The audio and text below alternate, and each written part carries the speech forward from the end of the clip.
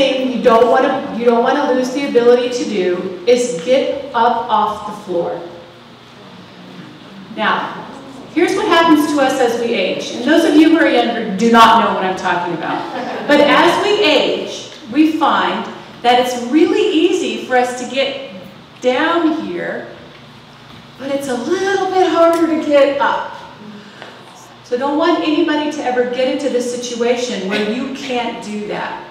And if you're already there, it's something you need to practice. Being able to come up into a standing position from the floor pulls in a lot of different muscle groups.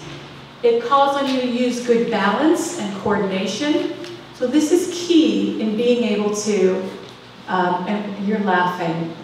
Because you wouldn't want to see how I get up from the floor. But if you practice it, you'll get better and better at it. Well, I've got a total knee replacement, so it makes it a little bit... It does. You'll have to use some compensatory movements, but it is still possible. Yeah. Okay.